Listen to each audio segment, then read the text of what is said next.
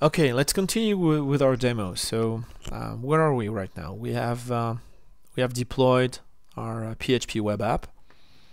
We have 3 tasks running and 3 instances. And now what we want to do is have a load balancer in front of those containers. So let's go to the EC2 console and let's create a load balancer. So let's give it a name, PHPLB. We're going to create it in that VPC, because remember, by default when we create a new ECS cluster, it is running inside its own VPC. Port 80 is what I want.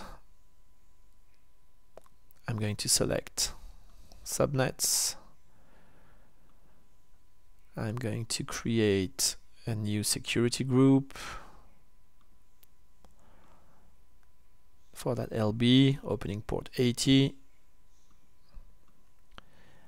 I'm going to set the health check to index PHP, and I'm going to cut those timeouts to the smallest value possible to save some time. Right, this is just a demo. Please do not do this in production. Right, use longer values. I'm going to add my instances here. I'm going to tag this load balancer. Remember the rule, tag everything. Otherwise, it's hard to find out what's doing what after a while. Right, my load balancer is created, is going to ping those instances, bring them in service. Right now, they're out of service. It will take a few minutes.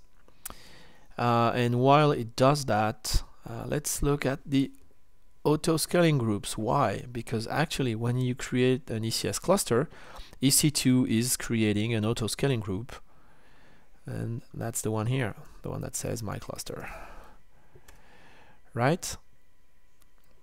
And this is how EC2 is going to control the number of instances running in the cluster.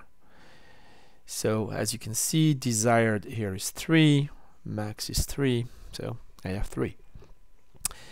I'm running in multiple availability zones, so that's the the automatic high availability that ECS gives you.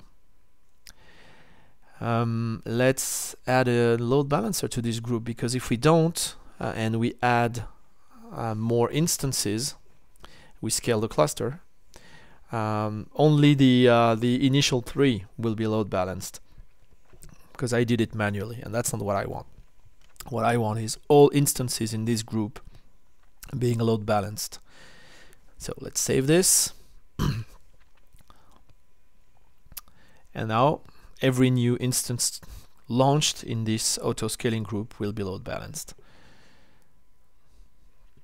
So let's go back to that load balancer.